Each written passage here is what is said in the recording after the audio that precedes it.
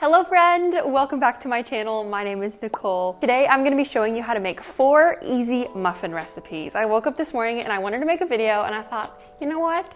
Muffins sound really good. And so that's what we're doing today. I decided instead of showing you how to make 1 flavor of muffin that I was going to show you how to make 4 flavors of muffins, but I didn't want to have 48 muffins in my kitchen. Now, if you want to make a full batch of these recipes, just take the recipe and multiply it by 4 and you'll have your full 12. But today I only wanted to make 2 or 3 of each because I wanted to show you a few different flavors. And so if you're new to following me, I link all of my recipes down in the description box below. If you're ever looking for my recipes, I post most all of them on my website, NicoleTheNomad.com, but I also post tons on my Instagram at Nicole_the_Nomad, the Pepper app, which is free to download, and on my TikTok as well. So make sure you're following me on all those platforms so that we can connect and become friends. But hey, if you're new here, I am so glad to meet you. Thank you for being here. It means so much, and I'm so glad that you found my channel. So drop a comment down below, tell me a little bit about yourself, drop a fun fact. Don't forget to give this video a big thumbs up, and before we get started, hit that subscribe button because I drop new videos every single Friday, and I want you to be the first to see them. Okay, let's get into it.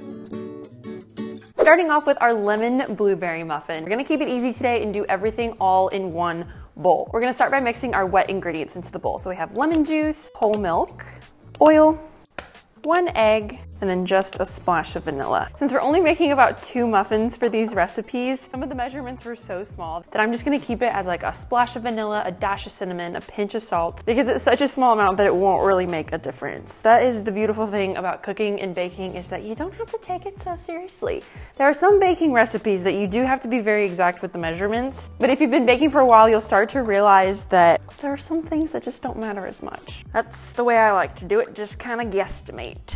Okay, that's looking lovely. Now we are going to pour in our dry ingredients right on top of that. Here I have some flour and baking soda, and then our sugar. You can mix this into the wet ingredients if you want to. A lot of recipes will have you mix in the wet ingredients and the dry ingredients separate, and then you combine them. But again, these measurements are so small that it's not really going to make a difference. What you want to make sure though is that you don't overmix, because muffins are a quick bread, and by that I mean that there's no yeast, so you don't have to let this dough rise over time. It's a quick bread. The baking powder or baking soda is the leavening agent inside this recipe that causes the muffins or the bread to rise, and so you just want to make sure you don't overmix it, otherwise your muffins will be tough instead of nice and fluffy. And nobody wants tough muffins. We want the fluffy muffins. Please ignore the construction going on the side of my house. They are finally paving the road behind me so that I can access my house much quicker instead of driving all the way around the neighborhood. So I'm just going to fold this in gently, and I'm gonna stop as soon as it's not lumpy. We just want to mix it enough to get that leavening agent, the baking soda, activated so that these muffins can rise in the oven. Okay, that's looking beautiful. Finally, I'm gonna fold in some sour cream. This is gonna make our muffins so soft. Comment down below what your favorite kind of muffin is. I think mine's a tie between blueberry and coffee cake. However, as a child, let me know if you remember those giant muffins from Costco, the chocolate ones.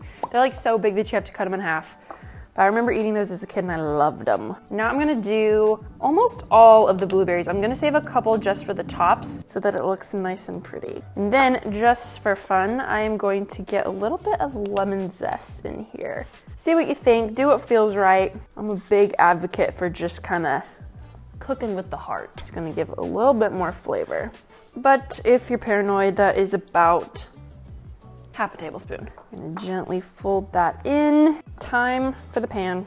This is gonna be the perfect amount. You know, we might even have enough to make 3. Okay, now I'm just gonna put a couple more blueberries right here on the top. Okay, amazing. Now these are ready for the oven, except I think what I'm gonna do, because I'm really impatient, is put all of the muffins we make in the same pan. I don't think that'll affect the baking. I don't know though, because I've never tried. But we're gonna try it today, and we'll see how it goes.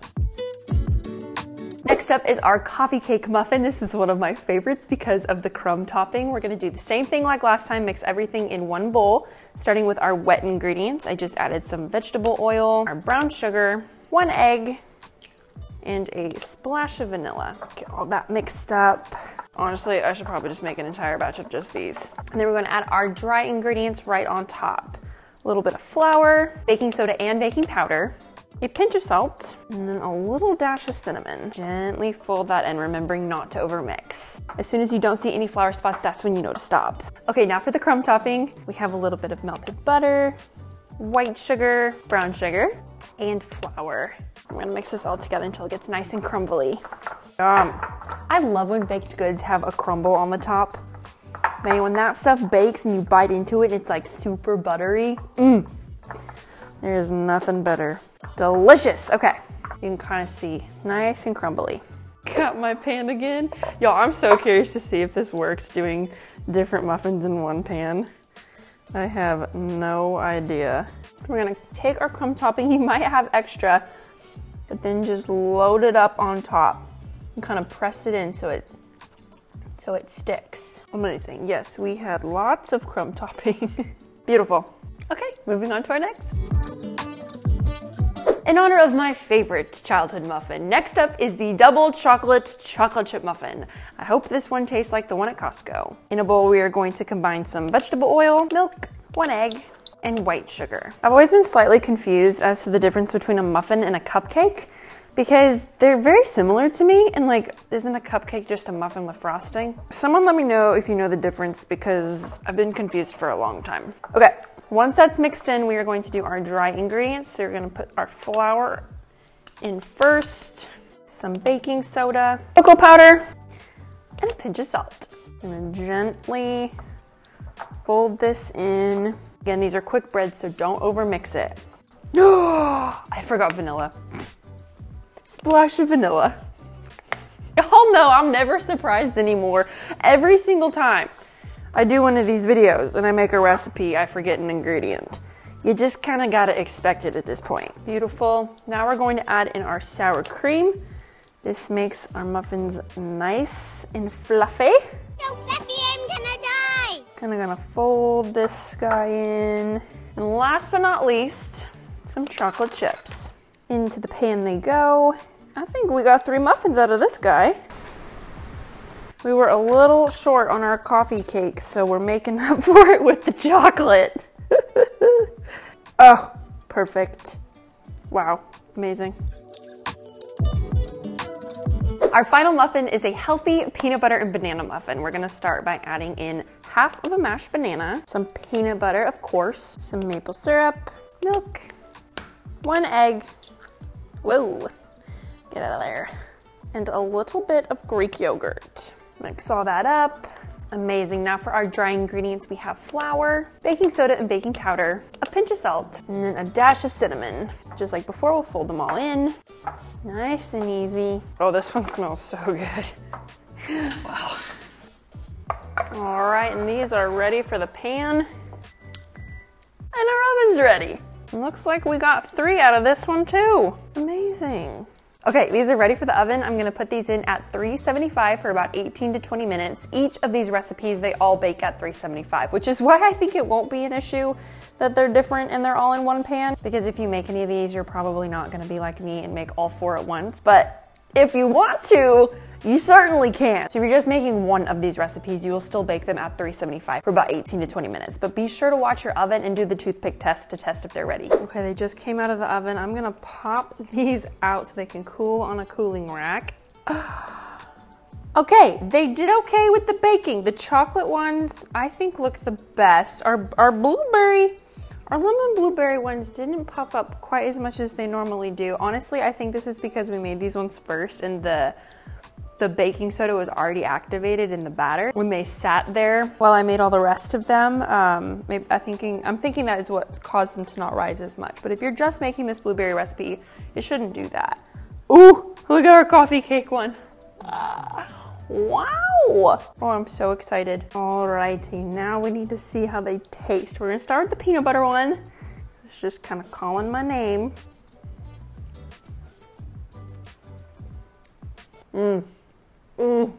Oh, yummy.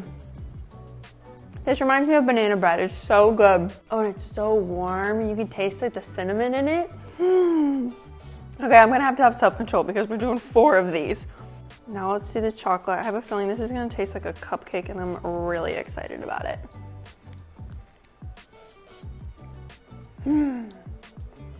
Oh, wow. Holy moly. Okay, if you like rich things, you're going to love this. The chocolate chips are all melty on the inside. Can you see that? Oh, y'all. This tastes So much like that one at Costco. I feel like I have chocolate all over my face. Do I have chocolate on my face? Time for the coffee cake.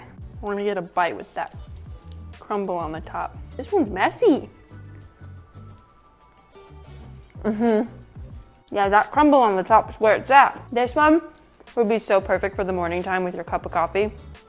So yummy. Okay, and last but not least, our sad little deflated lemon blueberry muffin. I bet he's still gonna taste good though. Oh, it's so zesty. I love that. If you're a fruity muffin person, this is gonna be your muffin. Wow. That was so much fun. I hope you loved learning how to make these muffins. Once again, I've linked all the recipes down in the description box below if you want to make them later. If you make any of these, let me know, come back to this video and comment down below. And hey, drop a comment of any other suggestion, any other recipes you want to see here on this channel. If you haven't already, please give this video a big thumbs up and don't forget to hit that subscribe button before you leave. We'll see you next week. Bye.